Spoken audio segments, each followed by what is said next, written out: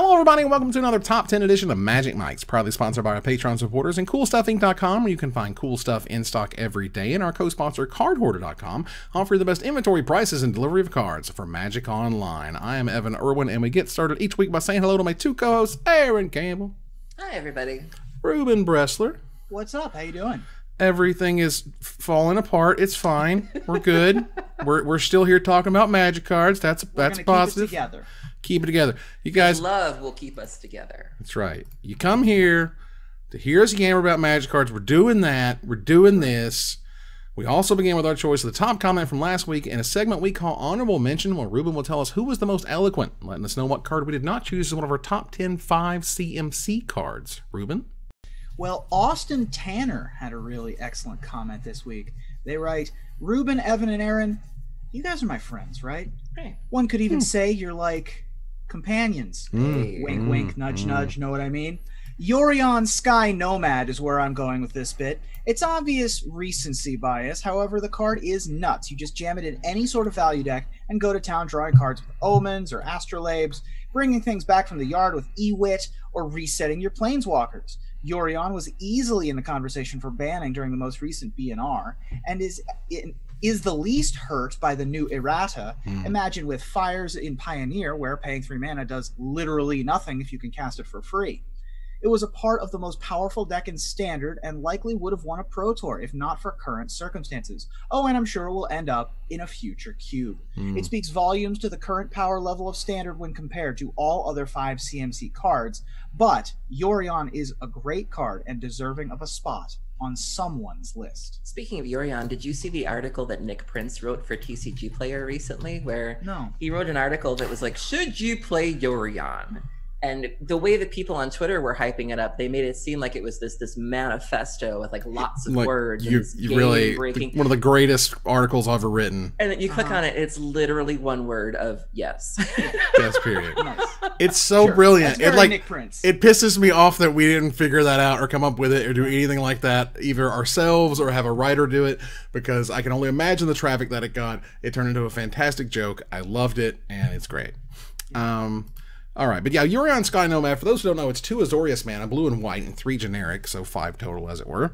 A 4/5 rare legendary bird serpent with companion. Now, companion don't work the same way it works on the card anymore, but whatever. Your starting deck contains at least 20 cards more than the minimum deck size, which means it needs to be 80 and constructed. It has flying, and when Yorion enters the battlefield, exile any number of non-land permanents you own and control. Return those cards to the battlefield at the beginning of the next instep.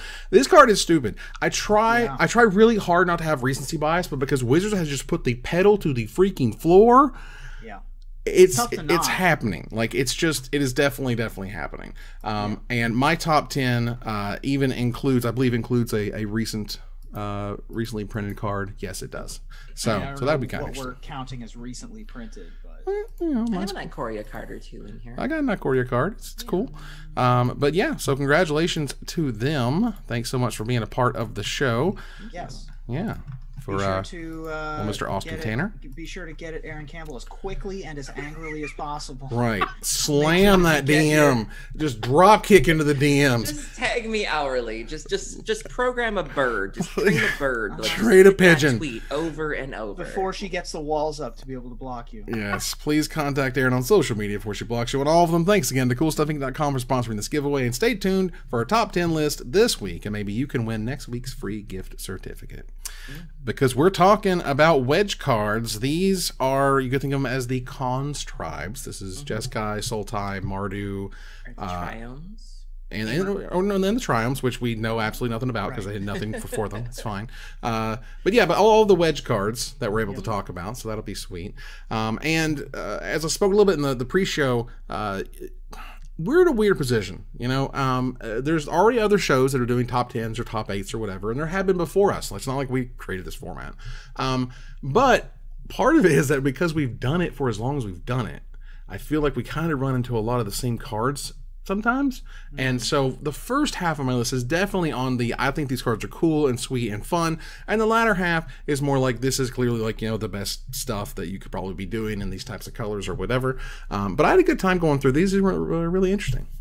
Yeah, I tried to pick cards I hadn't already picked before, but there weren't that many that I liked, so I did end up going back to some familiar wells, but I think this will turn out okay. Yeah, right. And the other thing about this particular one being Wedges, first of all, shout out to Wedge at the Manosaurus, because we're doing a Wedges episode. I thought about making him my #1, but I didn't know if that was too... It's a little... Be kind of silly, but I like it. In terms of pieces of cardboard printed with 3 color identities, there are only 90 cards that have casting costs of exactly 3 colors, and only 145 cards with color identities of exactly 3 colors. So we were gonna run into cards we've talked about before. We were gonna run into each other. We actually didn't run into each other a ton, which I'm a little surprised by.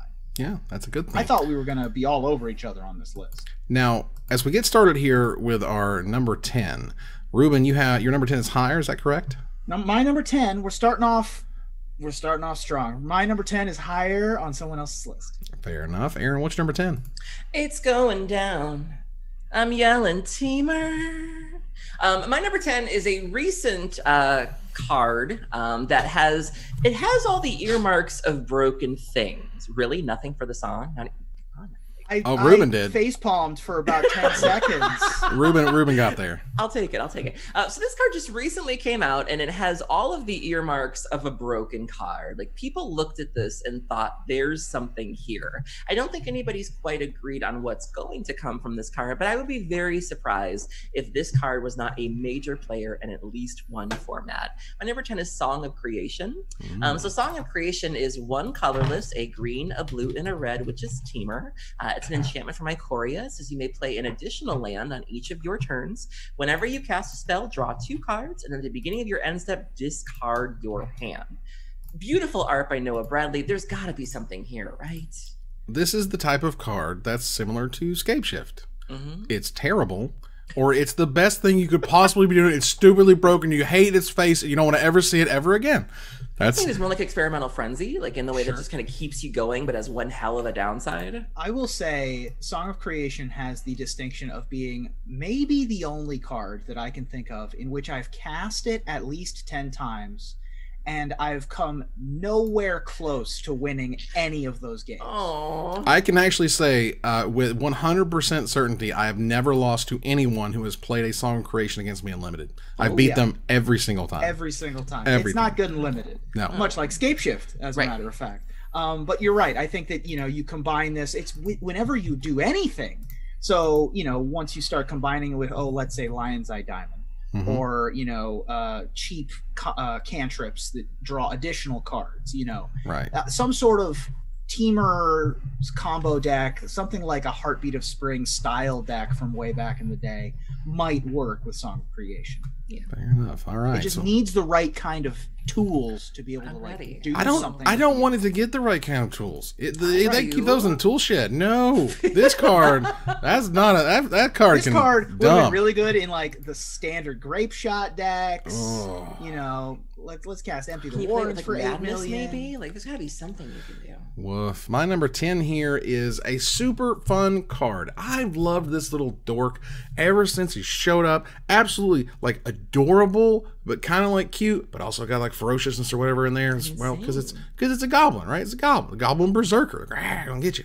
And I just love the name. Can you not? You can't not love Ankle Shanker. It's Ankle Shanker. Just say it out loud. Ankle Shanker. It's so good. It's got such a good flavor onto it. It's a red, black, and a white, and 2 generic mana, so 5 total for a 2/2 rare with haste. And when it attacks creatures you control, gain first strike and death touch until end of turn. Not only is it cool and it's fun and it's neat, it's a killer in Limited. This card was a bomb in Limited, and it's super fun to just make your team basically unblockable. Yeah.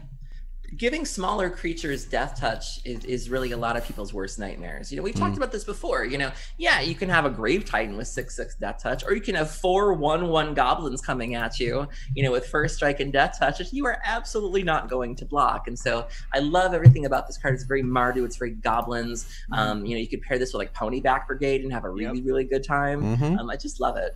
It's so good. I love the style of the Tarkir goblins, like being little furry, gremlin people. And Ankle Shanker, first of all, I think is one of my great uncle's names. Pretty sure his name is great uncle Ankle Shanker. Great Uncle Ankle Shanker, got it. And yeah, this card is just a nightmare to deal with in combat. I mean, a 2/2 for 5, obviously it's not going to get there and constructed, but this is a card I'm not sure I've ever lost if I've cast it.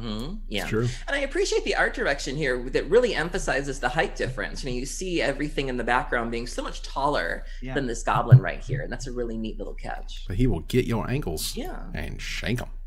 One of my favorite battle bots from back in the day was Ankle Biter, if anybody remembers battle bots. He was in the lightweight division. Yeah. No. Ruben, what's number 9?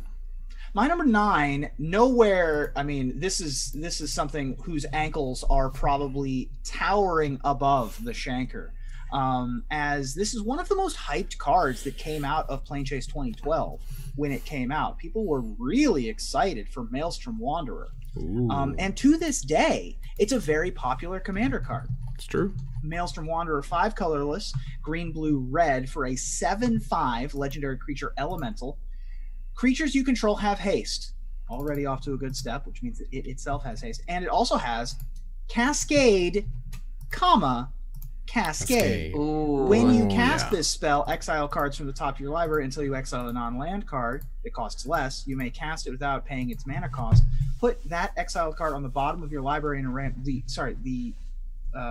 the other exiled cards on the bottom of your library in a random order. Then do it again.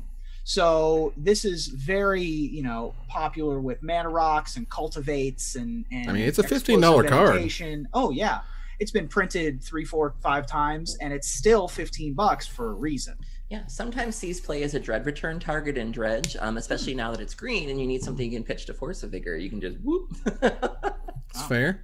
And I mean, this is one of those things where it's like, that name is not really a legendary creature, right? We're having a questing beast moment right here. We're having a questing beast situation. Right. Maelstrom Wanderer doesn't sound like a legend, like so-and-so, Maelstrom Wanderer, Or the Maelstrom Wanderer. Yes. Like the Gigantoplasm. Yes. The Mimeoplasm. The Mimeoplasm, yeah. That's what I meant. Yeah. Absolutely. So, but this card in and of itself is just, I mean, you just imagine, you get 2 free spells with a 7/5, and creature you control, including itself, is hasty. Like, okay, that card's nuts. It's definitely a groan-worthy card. When you do see it come out in Commander, it does feel like the tide of the game has changed. When you're like, oh, it's a Maelstrom Wanderer. 2 more things are happening. God help us all. Aaron, what's number 9?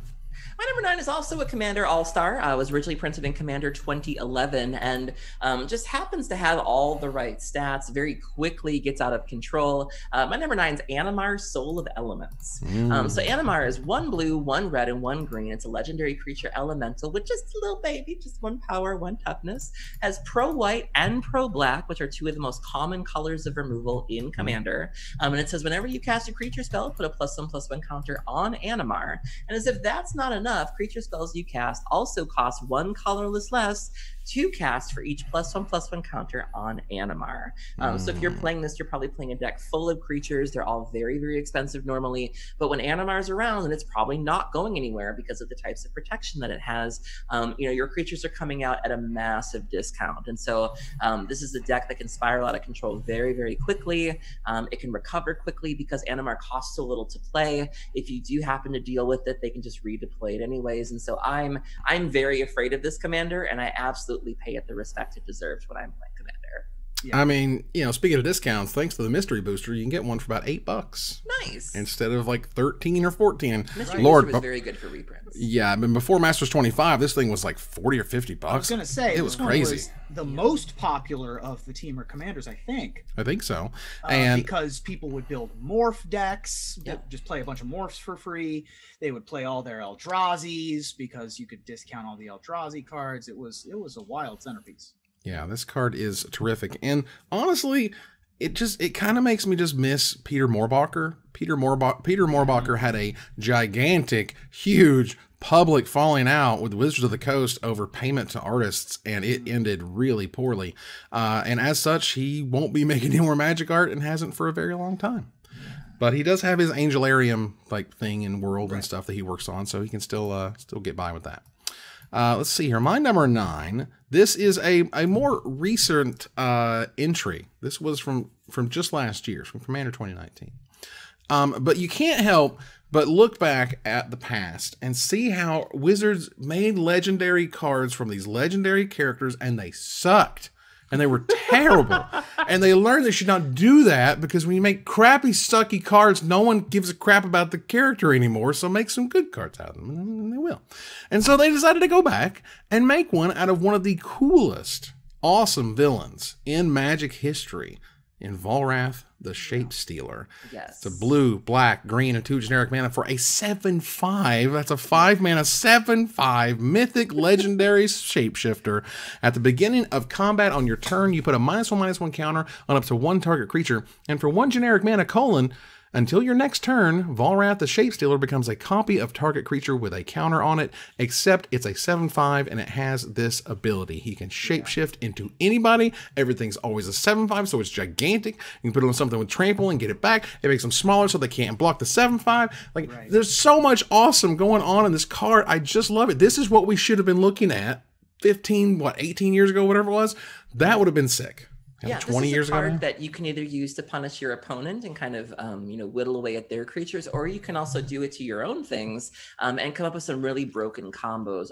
Tomer from MTG Goldfish, he posted a deck with this commander shortly after it came out, and it was just busted and super fun. I love the art on this one, and I'm always happy to see Volrath. He's one of my favorite villains of Magic lore. Yeah, the fact that you can one mana and just keep turning him into different creatures the whole time, just for whatever you need. That one's got reach. Thanks, I'll take that one, you know? It's amazing. I really like that Volrath steals the shape, but ends up bigger than the opposing creature. So if your opponent has this really crazy 8/8, and you turn it into a 7/7, Volrath doesn't get the counter, so it stays an 8/8, so you can get into the red zone with impunity. Well, but it says a 7/5 though. Well, okay, if they have a large creature, right, then it can shrink, whatever it turns into. Right. And also the combo between the 2 abilities is nice, but the fact that both abilities are good on their own is also nice. You don't necessarily... downside to this... I'm sorry. No, you're good. I was just gonna say, the only downside to this is that there are so many good Sultai commanders out there already. You have Muldrotha, you have Mimeoplasm. It's very tough competition, and so I feel like this one just doesn't get the credit that it's due. Yeah, and it's it's less than $1. It's affordable, for sure. So you can get out there, and also like the fact that it works so well with ability counters from Ikoria. Yes. It just says a counter. It only needs a counter of any type, energy counter, charge counter, whatever it happens to be, and giving it a first strike counter, and then he copies it. That's super dope. I can copy a trade caravan that has a caravan counter on it. All it needs is a counter. So we went here to number 8. Aaron, what's number 8? My number 8 is a card that I didn't expect to have any sort of longevity past standard. It's still going for less than $1, but it has become a staple of the modern humans deck specifically. My number 8 is Mantis Rider. So Mantis Rider is 1 blue, 1 red, and 1 white, which is Jeskai colors. It is a creature type human monk with 3 power, 3 toughness, and is flying, vigilance, and haste. And so you can, violin to this. They play a lot of the rainbow lands, so you can cast this, and before you know it, this thing gets really big between the Thalia's lieutenants and things like that. But I didn't see this coming, just like you don't see it coming a lot of times. It also is a neat little form of removal against planeswalkers, because a lot of times you'll play a planeswalker, you'll minus it, and then your opponent will slam this and then just get in there, and then your planeswalker's gone. So it's just a really versatile threat that takes to the air, deals with things in a way that humans is good at coming up the ground, but sometimes they can go airborne, and when you do, you got to deal with this right away. It does plug a lot of holes for humans because it has flying, it has haste, it's a 3-drop, which, the 3 drops that you have are sort of board control 3 drops like Reflector Mage. And so this is doing so many things. It's very strange that this ended up in humans. All it does, as the saying goes, is it attacks and it blocks, right? But it does both the turn that it comes into play, because it has haste and it has vigilance. So I'll take my Lightning Angels cheaper with 1 less point of toughness all day if I can just have to pay 3 mana for them. So Mantis Rider was terrific in standard and stays terrific in the humans deck, which is really interesting because also, like, it's less than $1, but you can't play with less than 4. Like, they play with 4 Mantis Riders, right? Like, it's a full boat there. That said, Ruben, what's number 8? You may take your Lightning Angels with 1 less toughness. I'll take my Lightning Angels original recipe. Oh, I see. Yeah. My number 8 is Lightning Angel. Nice. Good timing. Colorless blue, red, white for an angel. It's a 3/4 with flying, vigilance, and haste. Originally a rare from Apocalypse, reprinted as a time-shifted card in Time Spiral, also in one of the dual decks and from the Vault Angels. Saw a bunch of competitive play when it was in Standard, I think both times, but primarily when it came back as a time-shifted card, it was in like the Blink Patriot decks that were coming around every once in a while, and the Angel Fire decks also used it as like a Jeskai mid-range kind of threat. I definitely slammed many a Lightning Angel into the red zone when it was time shifted, because I never got to play with it back in Apocalypse, which was great. And around those days, around those times, that was a mana cost that was very aggressive. Like, you know, there was only so many pushes in the creature power curve back then, and they made you aware of it, because you're like, wow, you're getting all that for 4 mana? Ooh, what's going on in Standard? That's crazy. Now, they're never going to get crazier than that. We talk about the cons, right? We talk about the triomes, but the originals were Ana, Seta, Dega, Necra, and Raka. I remember that. And that's where Apocalypse was when you sort of had those combinations. And I had a Raka deck that had Wild Research and Lightning Angel and Rock Evolver and a bunch of really cool stuff like that. Oh, the Volvers. Those were very interesting. So for my number 8, this includes my only entry from a recent set, this of course being the most recent, which is Ikoria. I have spoken a little bit about this card before. It's definitely one of my favorite cards. It is hard to describe. First of all, thank God Fires of Invention is out of here. That card is so stupid. Because for free, you could get a spell that destroys all of their non-land permanents. Not yours. All of theirs. Everyone's with Ruinous Ultimatum. Ruinous Ultimatum is 2 black, 2 red, 3 white for a rare sorcery that destroys all non-land permanents your opponents control. Already bumping up over $1. The foils are headed towards $5. I would suggest you get your foils, get many of them, put them in a closet. Let's talk in 10 years, because this stupid spell destroys everything they have. Go away. You're done. Yeah. Bye-bye. It's nuts. I didn't think we would see something like this in Standard ever again. Like, this is dangerous. It's as long as it doesn't destroy lands. Yeah. They can still play Magic. They can still play their spells. But my gosh, it is a beating. This card is a monster beating. One time I was able to cycle a Boon of the Wishgiver mid-combat with an unstable Cyclone in play and cycle into my Ruinous Ultimatum in draft. That deck had 3 ultimatums in it, and I lived the dream twice, I think. Oh my God. It was adorable. And the animation on Arena is really good too. Nice. Of the new ultimatums, this one seems to be the one that has the best application for constructed, although Genesis Ultimatum I think is the one that has seen the most constructed play thus far. But this one certainly is just an absolute. Well, they're making mana costs like mean things again, so maybe this will actually, come back into it versus Fires, which is everything's free. Who cares? Do whatever. Let's move on here to number 7. Aaron, what's your number 7?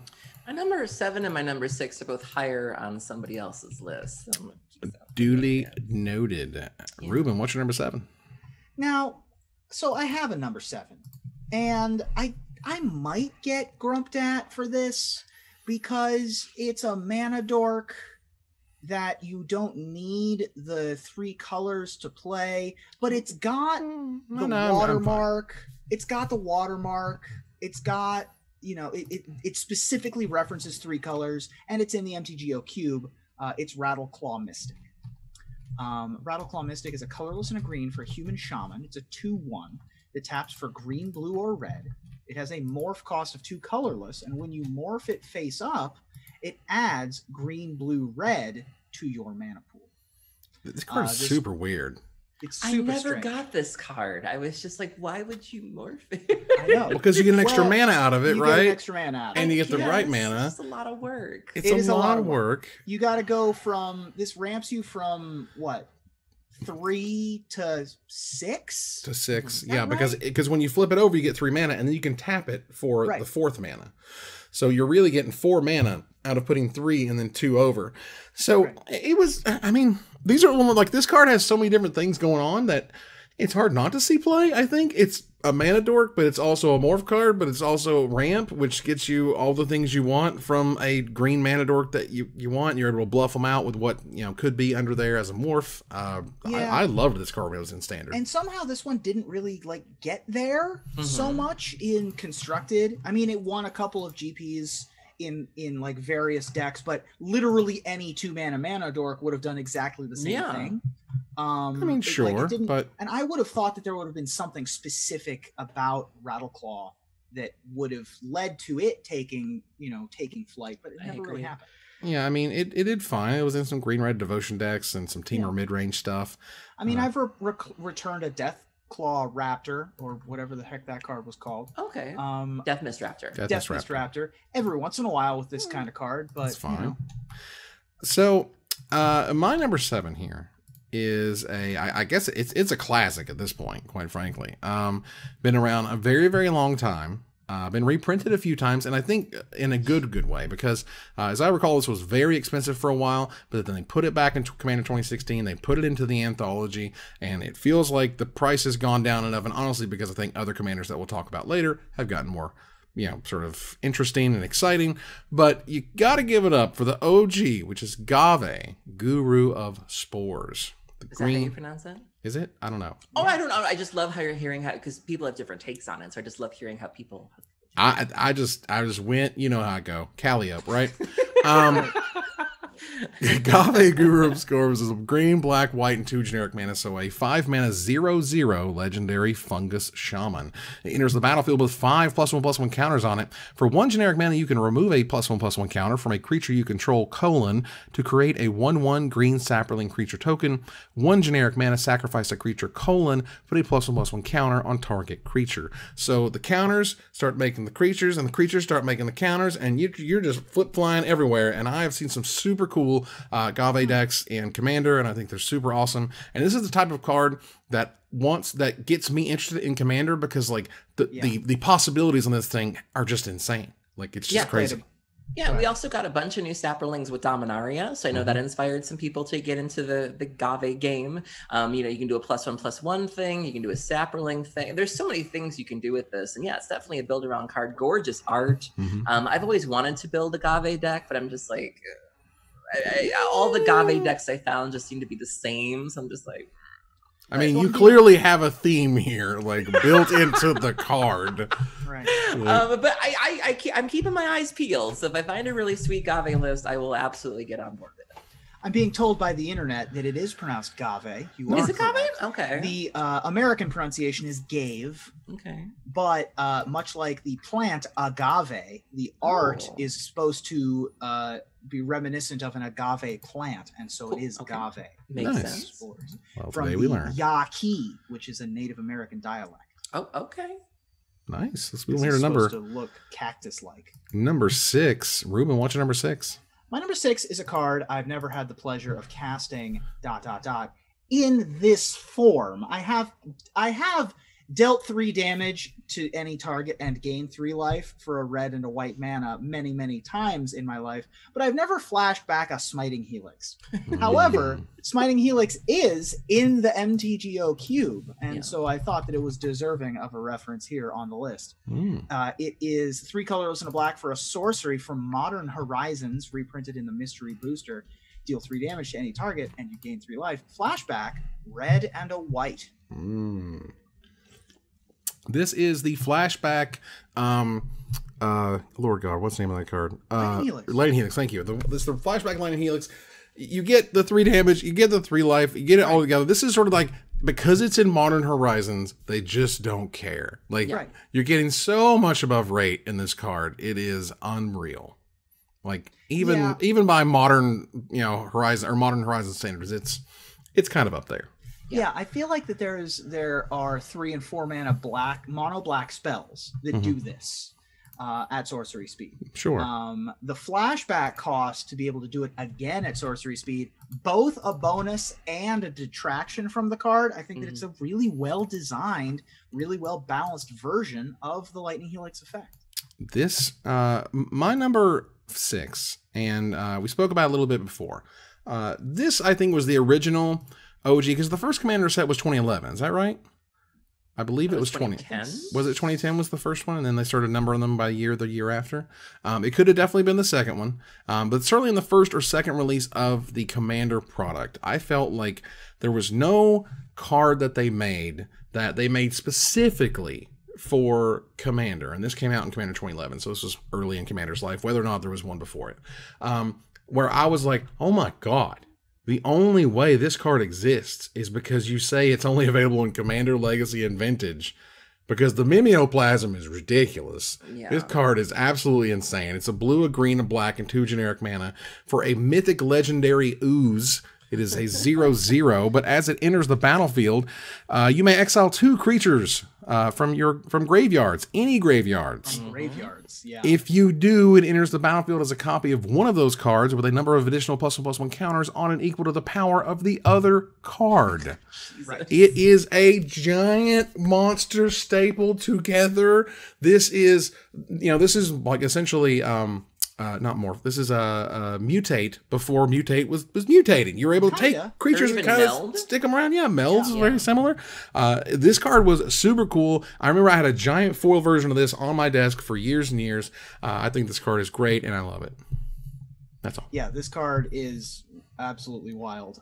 There are a number of combos that you can do with the Mimeoplasm that are instant wins, I believe. You're not doing anything fair with the Mimeoplasm. Yeah, certainly not. Not the least of which is I think it's you get +1/+1 counters equal to Lord of Extinction. Oh, Lord. Which is the total sorry, I didn't plan that. That's pretty good.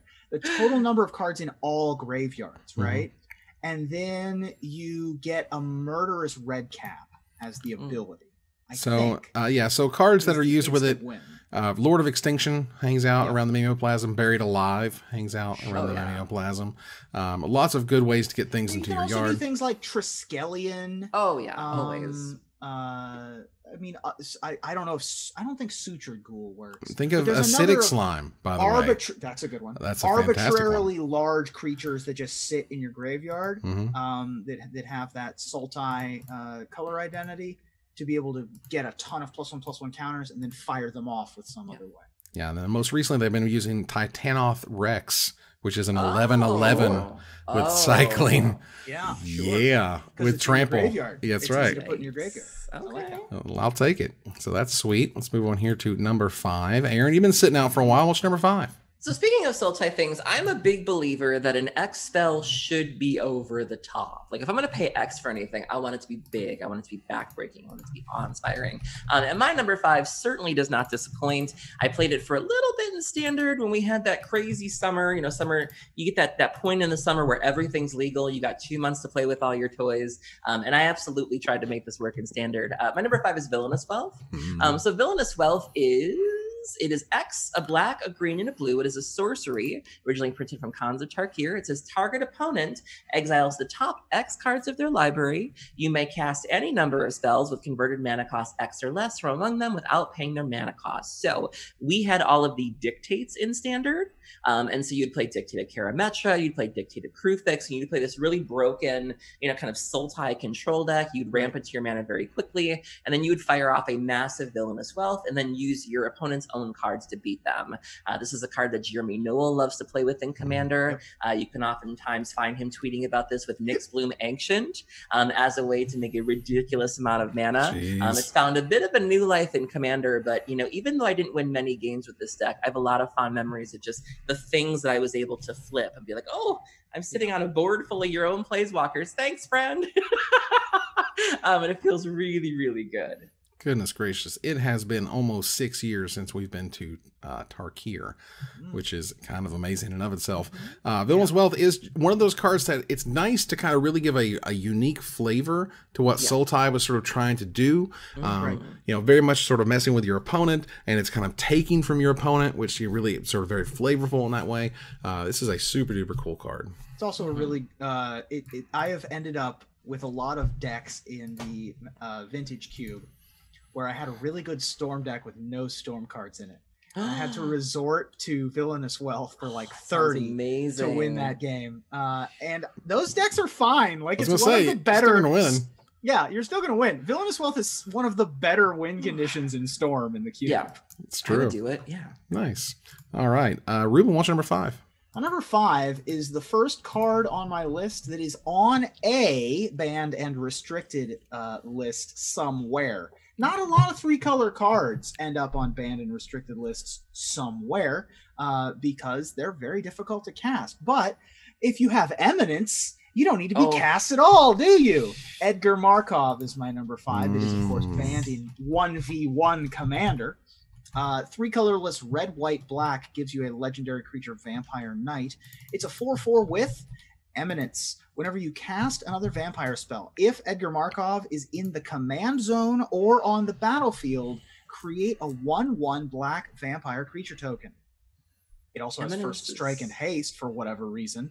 And whenever Edgar Markov attacks, put a +1/+1 counter on each vampire, counting himself, you control. Yeah, Eminence is stupid. Most stupid. Commander players agree that it was a bit of a mistake. You know, the fact, and Edgar costs a lot. You know, Edgar costs 6 in Commander, and so a lot of the vampires that you're running with are quite cheap. And so, you know, when you're playing your Falconwrath Aristocrats or your Falconwrath Nobles or whatever it might be, you know, you're gaining a lot of value out of those cards. And then when he is ready to enter the board, all of those little creatures suddenly get really, really big. And so the Vampires deck in Commander is very scary. He's the progenitor of the Markov vampires, and specifically Sorin Markov.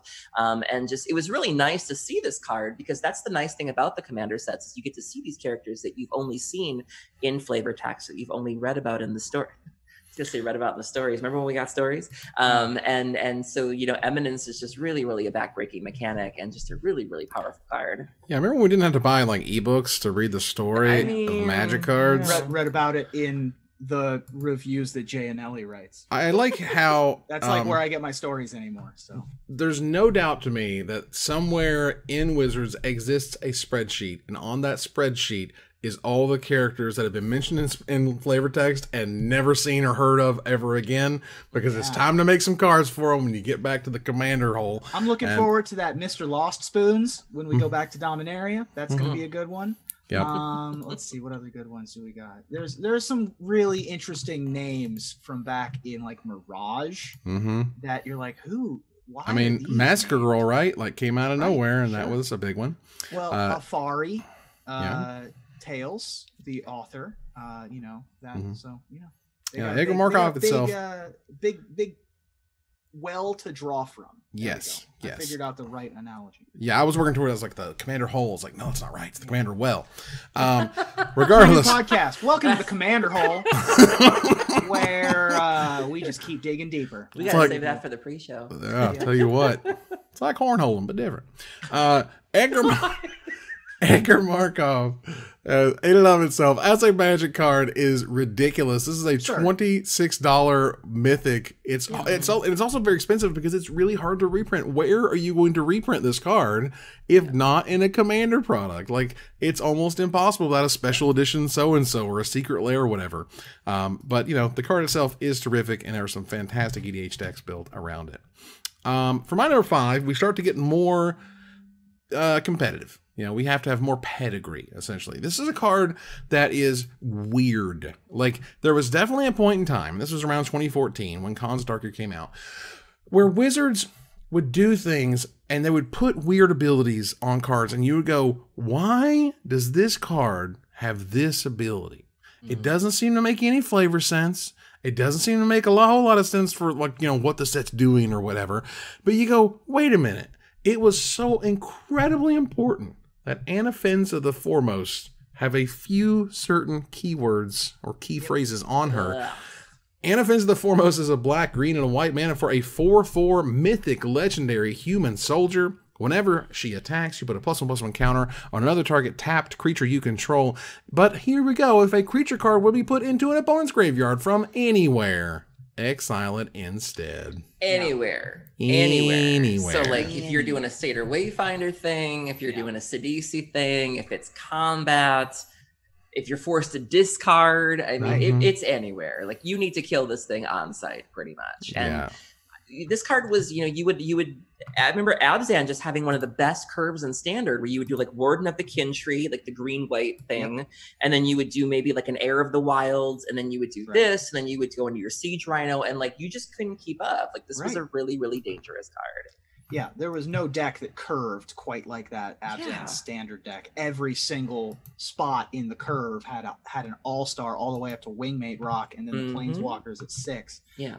This Planeswalkers at 4, but getting out of Zendikar. Well, or Sorin. Well. Yeah, the Sorin. Yeah.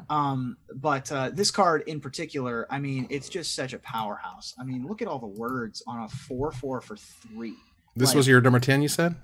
Me? No, I thought you said this was your number 10. No, it's not. That's fine. It is an incredibly powerful card, and you can definitely tell that Design had their hands on it with the tapped that's stuck in there with the +1/+1 counter. The Graveyard Hate ability, I believe I read in an article when they were talking about when they were designing the card that came relatively late in design and development.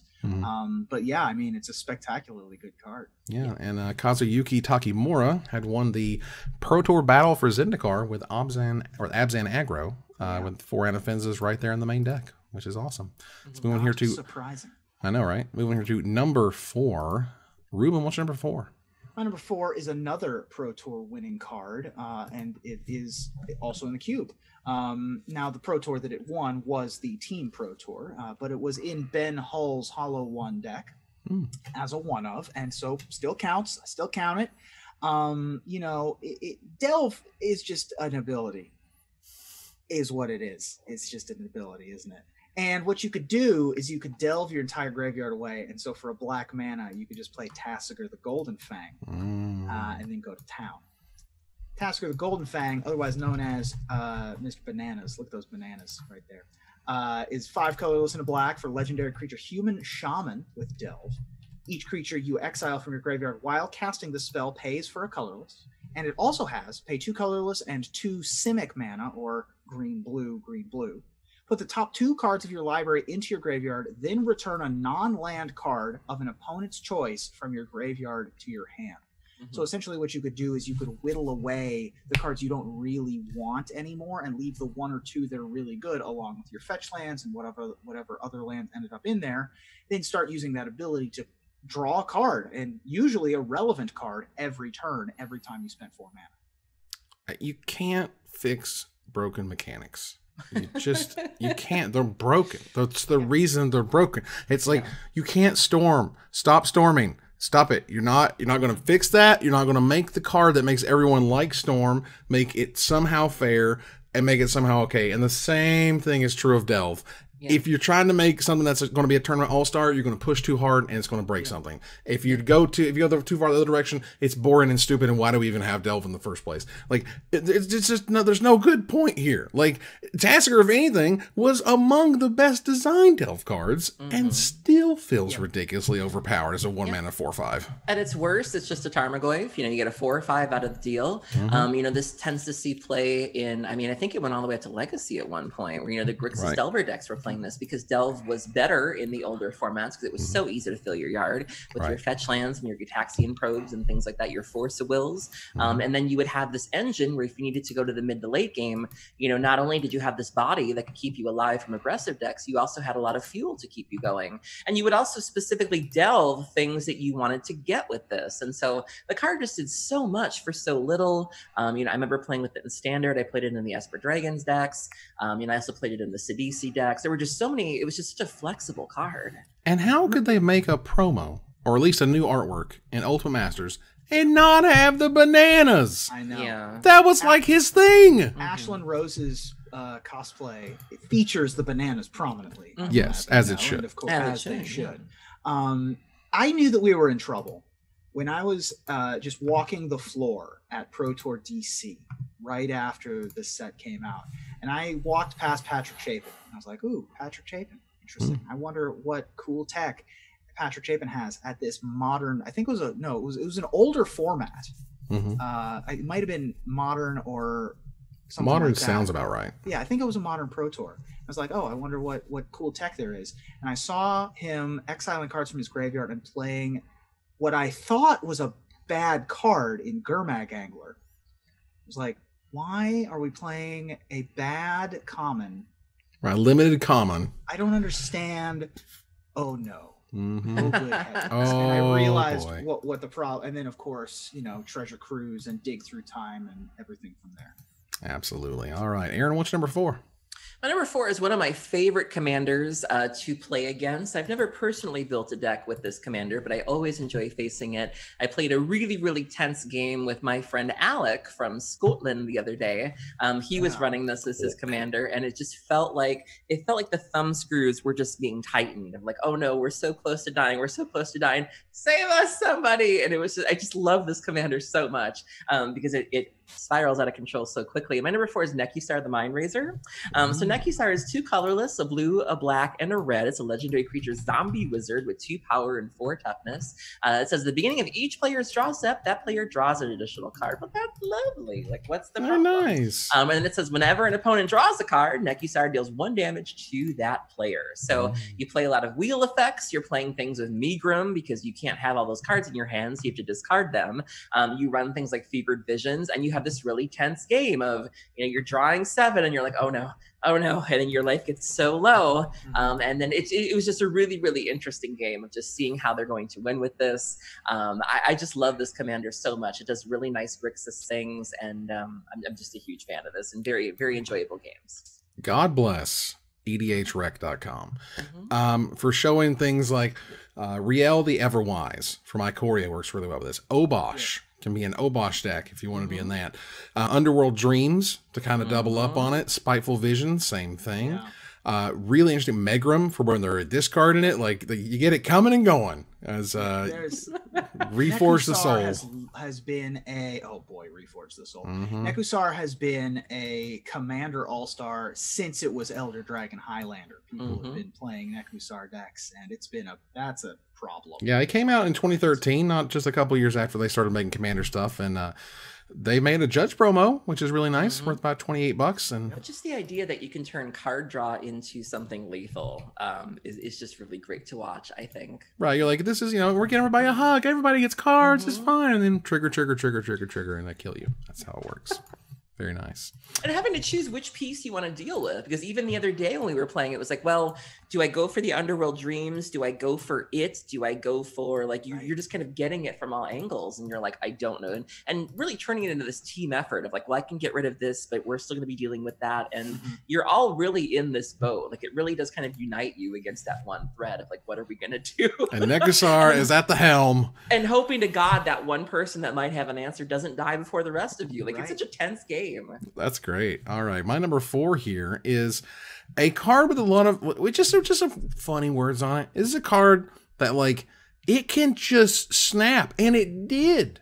I love glass cannon decks. Glass cannon decks are those decks that if you knew they're coming, if you understood what they're doing, you'd be like, okay, I can put these 4 cards in my sideboard and play this way, and you're dead. And then you have the decks that just show up out of nowhere, smash the tournament, go from 0 to first place. Nobody else, and it's another key, no one else in the entire event is playing what you're playing. I love those the most. And the best example, the clearest example, is Jeskai Ascendancy. This card was busted in the right deck when you didn't know what was going on and you couldn't stop them. It was great. Jeskai Ascendancy is a red, a blue, and a white mana for a rare enchantment from Khans of Tarkir. It says, whenever you cast a non-creature spell, creatures you control get +1/+1 until end of turn. Untap those creatures. Whenever you cast a non-creature spell, you may draw a card. If you do, discard a card. So you had drawing, you had untapping, you had creatures getting bigger, and it didn't take too long to form a loop with some really weird spells, but it actually got there. It's crazy, but Jeskai Ascendancy happened at the SG Tour. Ruben, you were there, right, for that one? It was, yeah. Which was absolutely amazing. This was a Retraction Helix, a Crowan 1/1 for 1 with heroic that made 1/1s. Mm-hmm. Sylvan Caryatid sometimes. So yeah, Sylvan Caryatid for mana. Now, of course, there was also the modern version that had more green in it, like Rattlepaw Mystic, for example, that made a top 8 of a Pro Tour, I want to say, in modern. But yeah, I mean, there were combos with Jeskai Ascendancy that allowed you to essentially go infinite. It made all the creatures that were in play arbitrarily large, or as large as the number of cards in your deck, essentially. Yeah. And then you could kill your opponent from that point. This one was my number 10. Nice. This one was the clear winner of the Ascendancy cycle. Yeah. The only one that saw any real amount of play. Mm-hmm. And yeah, just a really interesting, weird card that when you put everything together, there was nothing quite like a turn where you went off with Jeskai Ascendancy. There were folks calling for this to be banned before it even came out. Like, there were people that saw this and saw the potential and were like, you cannot let this card's going to do terrible things. And... Exactly. And, you know, it was good in the right deck. You know, it ended up not being, you know, dominant at all. I think, again, it was another one of those weird summer decks where it's like, okay, you have this really large card pool to draw from, and then it's going to see like a little bit of modern play, and no one's really going to talk about it. When Pioneer happened, there was some talk about it maybe coming back, but it stayed down for the most part. But I always enjoyed watching this card go off. I've said before, I think it is healthy to have combo in a standard. I don't think the standard should not have combo ever. And I think this was a fine combo to have in standard. And I enjoyed seeing the pieces come together. Briber's Purse they ran, so they could tap down your blockers. Like, I think this was great. That's amazing. There are a few times when they get combo in standard and it works. And I think this was one of those times. It's rare. It's hard to find. You want to make it a glass cannon combo deck. You want to make it like, this is the best thing we're doing every turn 4 of the game from the standard till the next set comes out. You know, you would know if you do this one thing and you do it right and you play these weird cards and you do this one strategy, it can work for you. And that's why I love that card. Yeah, absolutely. So we want to hear to my number 3, which I don't have because it's higher on somebody else's list. Aaron, what's your number 3? I said earlier in the show, I tried really hard not to pull cards that I've already talked about, but I do love this card so much. You know, I can't talk about Sultai without talking about this card. This card was good enough and interesting enough to get me to play standard. It will always have a place in my heart. My number 3 is Sidisi, Brood Tyrant. So Sidisi is 1 colorless, a black, a green, and a blue. She is a legendary creature Naga shaman who don't need no mans.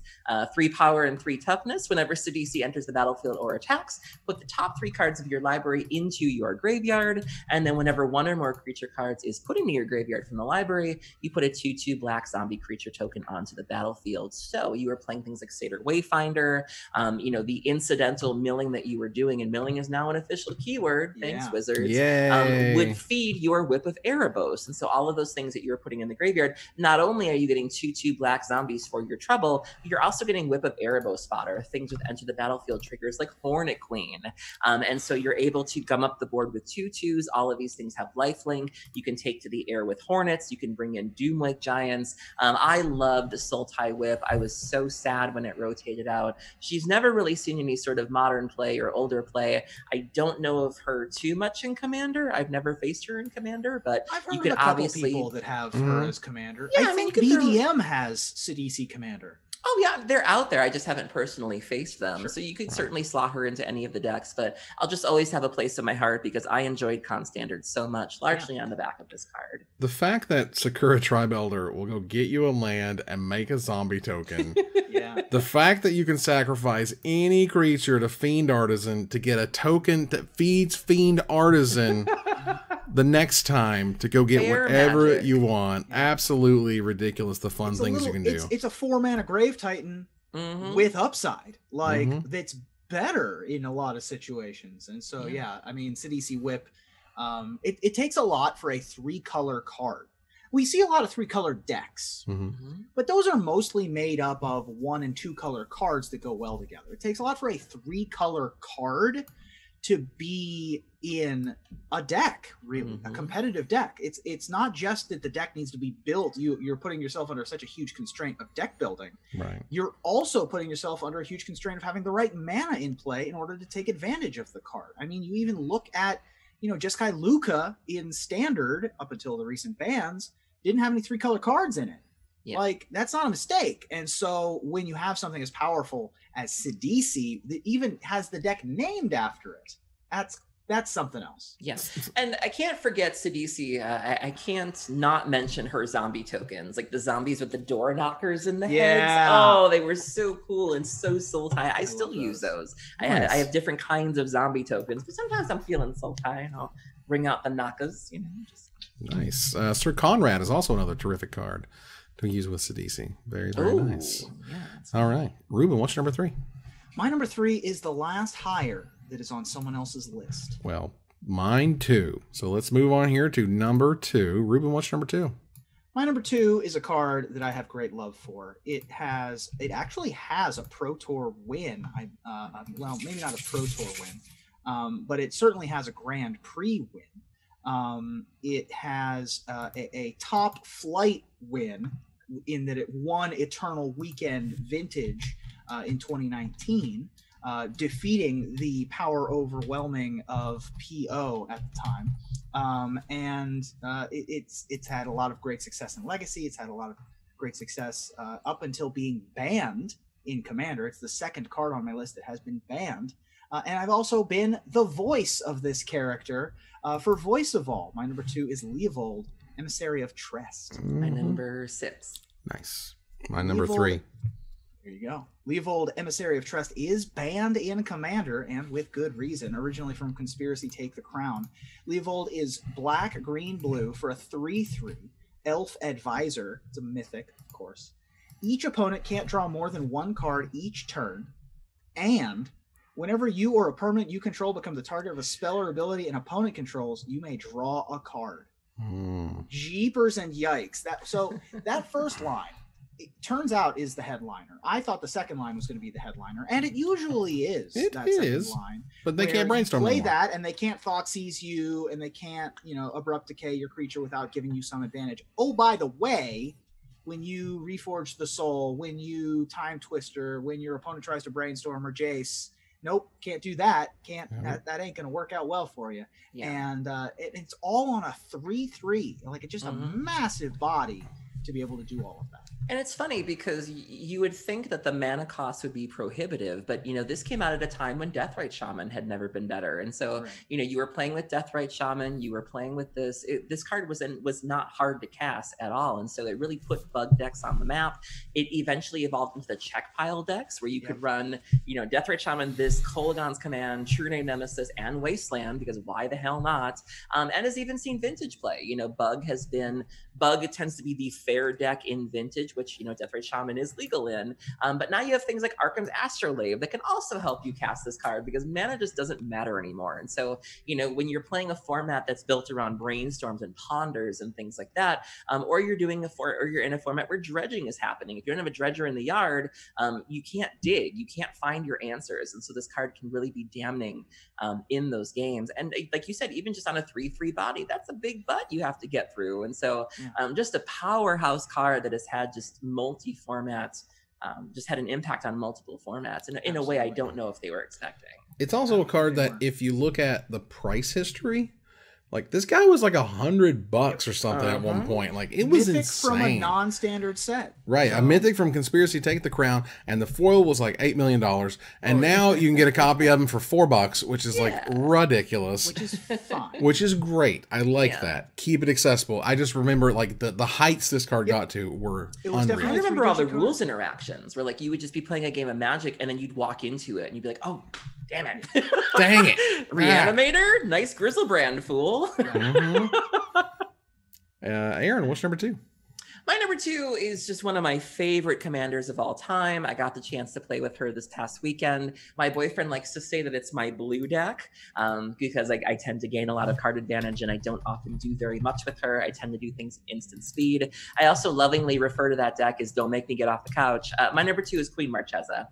So Queen Marchesa is 1 colorless, a red, white, and a black for a legendary creature human assassin with 3 power and 3 toughness. She has Death Touch and Haste. When Queen Marchesa enters enters the battlefield, you become the monarch. And at the beginning of your upkeep, if an opponent is the monarch, you get a 1/1 black assassin creature token with death touch and haste onto the battlefield. So very flavorful card. You know, the idea of when Marchesa does lose her crown, you get this assassin that you can use to get the crown back, similar to the way that she did. I remember getting these cute little crowns in the conspiracy packs, and so I still have my crown, and I have it up here on top of my Funko Pops.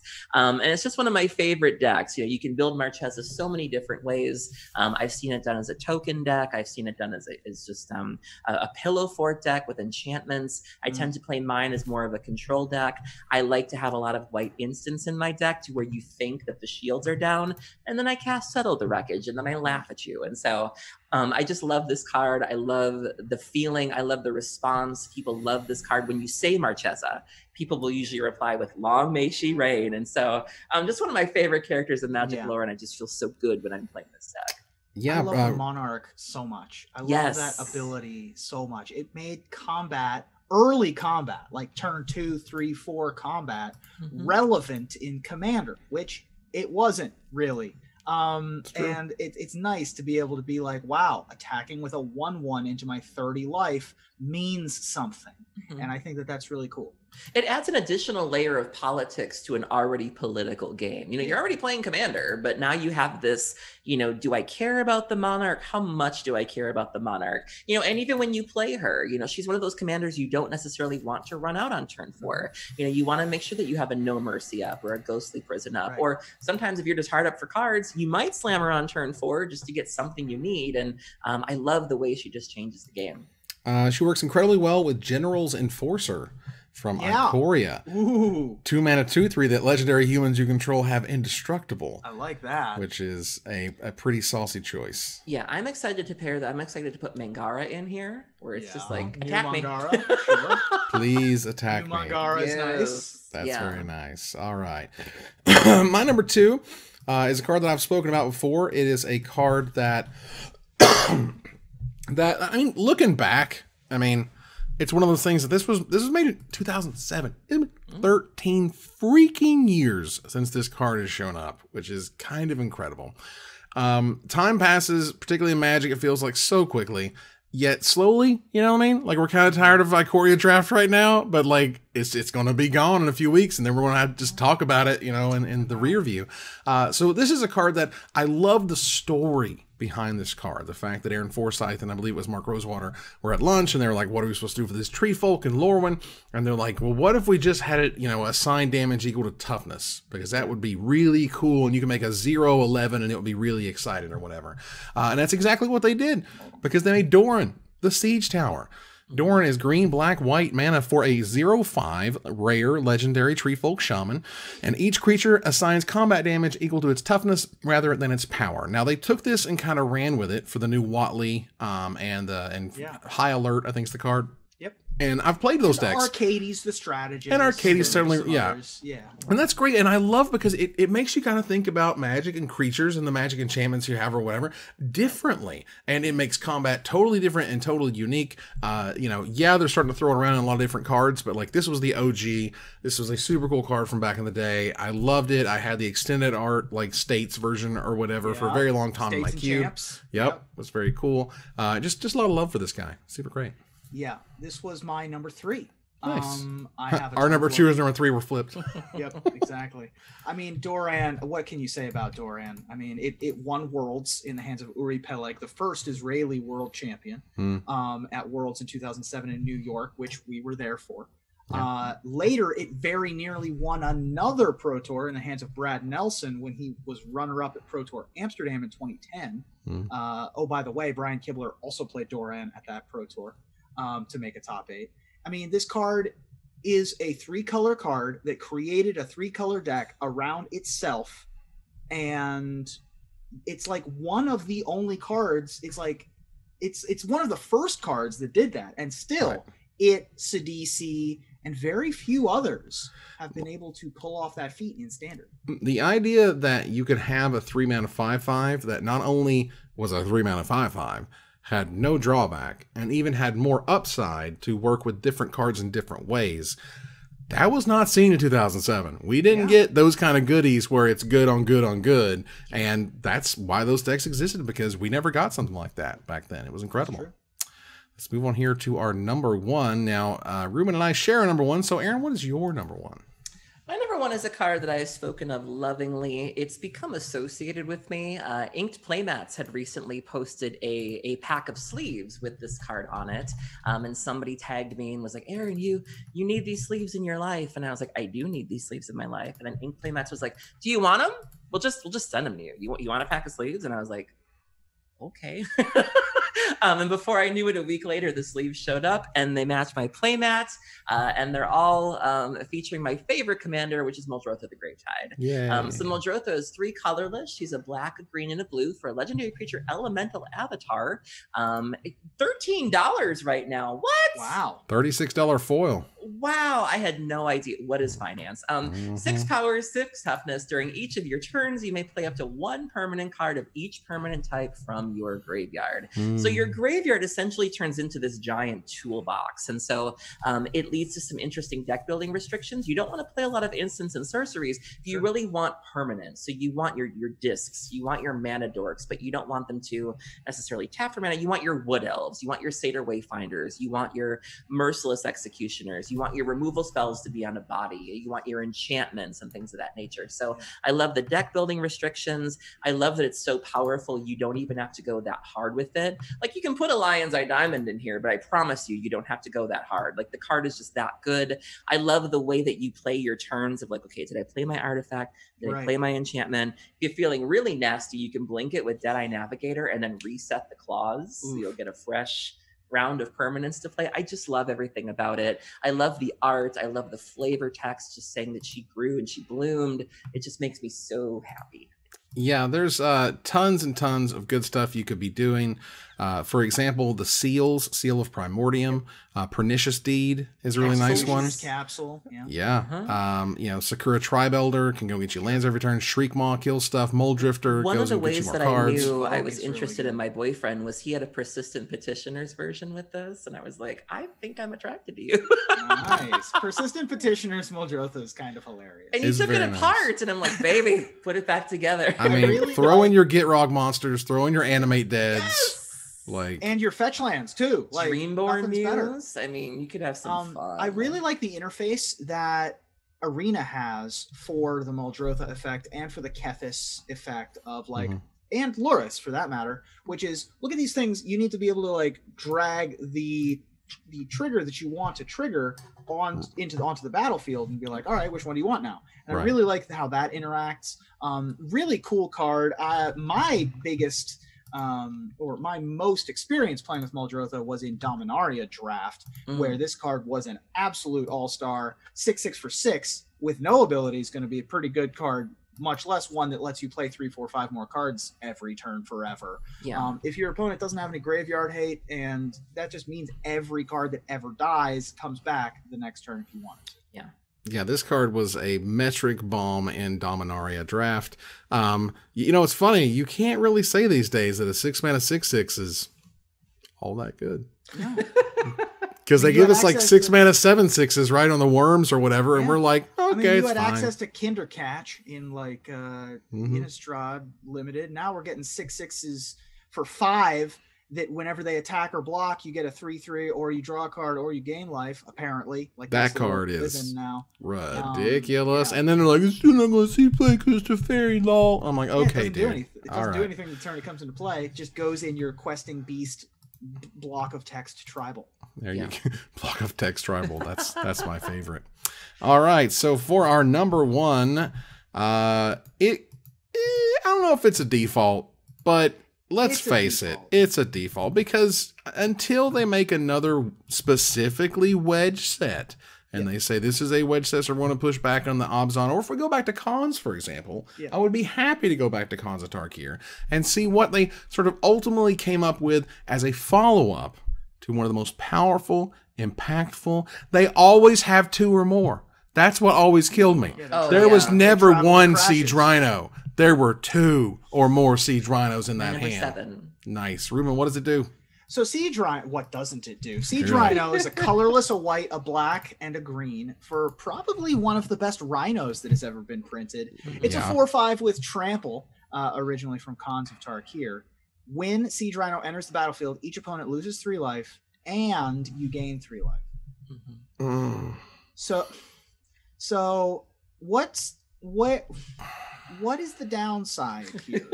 The downside, when I believe that it was Chapin who wrote that the downside is that it costs 1 more and you have to gain 3 life and your opponent has to lose 3 life instead of it merely being a 3-mana 4/5 with trample. Yeah. Yeah. This card is so unreasonable. This card, and the fact that they bounce off of each other, so Siege Rhinos just stare off, and then you can't attack once they have 2 because they can double block. So you'd have these giant board states that just kept on going forever and ever. Like, this is, of its era, it wasn't close that this was the best creature in Standard.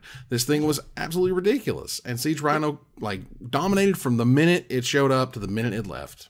Yep. Yeah, I mean, this was good enough to be seen play in Modern. Birthing Pod was still a thing, so you could pod into this, you could cord into this.